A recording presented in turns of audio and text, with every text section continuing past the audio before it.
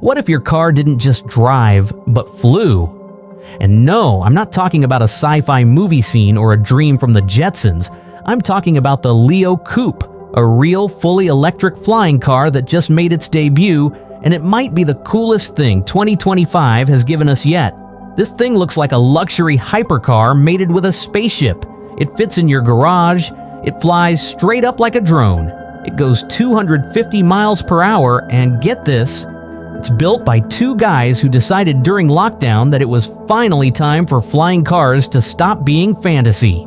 Let's break down how the LEO Coupe just changed the future of personal flight. First, who's behind this wild machine? Meet Pete Batar and Carlos Salaf.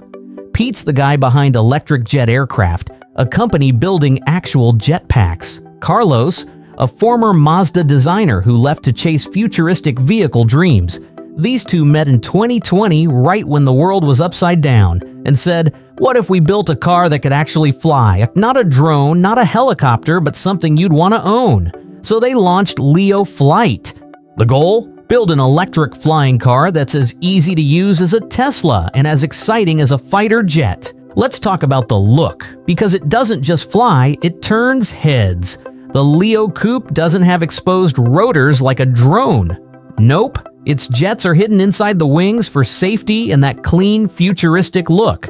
It opens with gull-wing doors and seats 3. Yeah, you and 2 friends can go airborne. There's even a floating pilot seat that feels like you're riding on air. It fits inside a 2-car garage. It's just 10 feet by 20 feet, and that's smaller than some pickup trucks. And it looks sleek enough to belong on the set of a Marvel movie. This is where it gets wild. The LEO Coupe is powered by 100 tiny electric jet turbines. Let that sink in. Not fans, not propellers, jets. That's what lets it take off vertically, like a helicopter, and then shoot forward at jet speed. You're not dealing with some experimental prototype here. This thing uses tech that came straight from a DARPA-backed project. It's also got a smart control system, semi-autonomous flight features, and full fly-by-wire steering. In short, you fly it more like a game controller than a plane. Here's what it can do. Top speed, 250 miles per hour. Cruising speed, 200 miles per hour. Range, about 250 miles. Flight time, over 1 hour per charge. Charging, works with standard EV home or fast chargers. Redundancy, 100 jets equals insane safety if 1 or 2 fail. This isn't just some show-off machine, it's built to actually work. It's quiet, it doesn't pollute, and it flies clean using only electricity. Alright, you're thinking, cool, but what happens if something goes wrong in the air? They've got that covered. The LEO Coupe has layers of backup systems.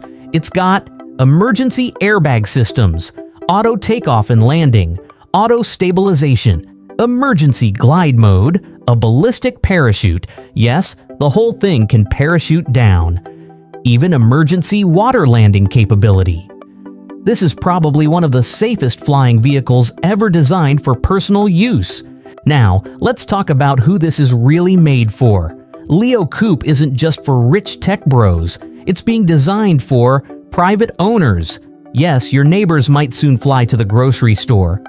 Air taxis, emergency responders, remote workers in hard-to-reach areas, tourism companies, and of course, thrill seekers.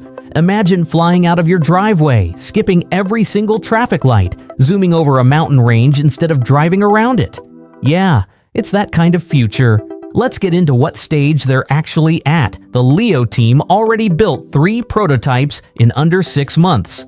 One of them, the Arc Spear drone, hit 100 miles per hour in flight tests.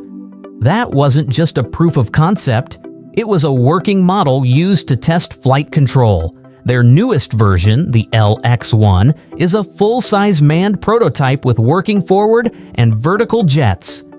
Flight testing is happening right now. The first real production version expected in 2027. Why does this matter? Because LEO Coupe isn't just a flying toy. It's part of a much bigger movement, one where air traffic becomes normal, where people take off from rooftops, where flying cars are as common as electric scooters. We're finally getting vehicles that don't need runways, that can land in your backyard. That lets cities breathe instead of clogging roads with more traffic. And the best part? LEO Coupe is being built by dreamers, real people, not megacorps, just a designer and a jetpack builder who said, why not? So what do you think? Would you hop in and fly the LEO Coupe if it was parked in your driveway? Would you swap your car for a flying one? Because here's the thing, that the future isn't coming someday. The future just landed. Hit like if you want to ride one. Subscribe Technology X AI if you're ready to see more real-life flying tech. And drop a comment. Which one's crazier? A flying car that fits in your garage, or the fact it's coming by 2027? This is just the beginning. See you in the sky.